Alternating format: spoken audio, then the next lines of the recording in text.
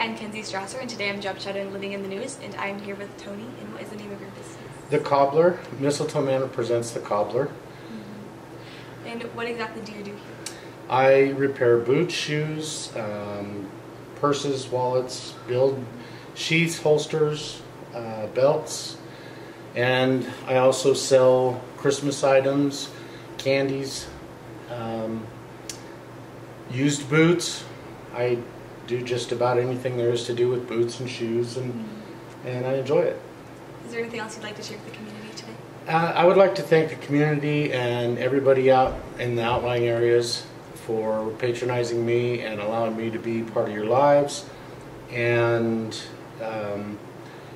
everybody that comes in for different activities. We donate, we do all kinds of stuff for different organizations in the community as well. So thank you. And thank you for watching Living in the News.com. Thank you.